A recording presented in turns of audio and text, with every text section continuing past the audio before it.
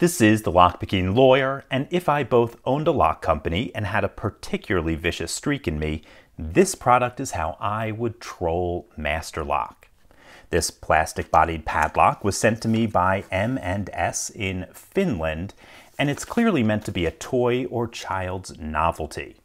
It's decorated with moomins, these white hippopotamus-looking creatures, which appropriately are a family of trolls. I'd never heard of them, but they're quite popular in many countries, the subject of several TV shows, comics, movies, and 2 theme parks. Now, what makes this lock such a great troll, other than the fact that there's literal trolls painted on, is that this child's toy is as or more pick resistant than any master lock I've ever encountered. So, let's give it a try. If this was in the field, I'd probably need someone to hold the lock steady, or I'd just tape it to a wall. But for this video, we're going to put it in a vise.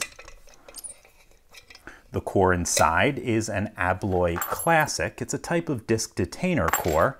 So the first thing we're going to do is rotate all of the discs as far clockwise as they'll go. I'm doing that with a blank key. Then I'm going to get this tool, which I custom made for these types of locks, and insert it all the way to the back of the keyway. We can then apply tension and get to picking. Okay. Let's see, nothing on that first disc. Okay, little click on the second.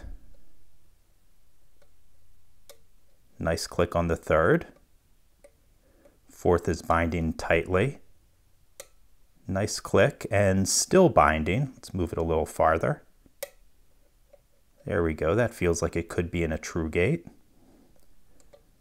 Number 5 is, that feels like it could be in a gate, probably a 0 cut. Nice click out of 6. 6 feels like it could be set. Nice click out of 7. Still binding. Let's move it one more. I think I just fell off the disc. There we go.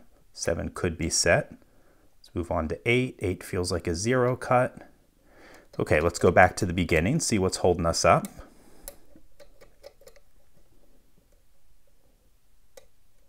Okay, 1 feels like it's set. 2 is binding. Nice click there. 2 feels set. 3 feels set. 4 is set. 5 is set. 6 is set. 7 is binding. And we just got this open. Okay, folks, I know this plastic lock was really never meant to be a serious security device, but what I don't know is if it was meant to be a troll, because even if it wasn't, it sure is a good one. In any case, that's all I have for you today. If you do have any questions or comments about this, please put them below. If you like this video and would like to see more like it, please subscribe. And as always, have a nice day. Thank you.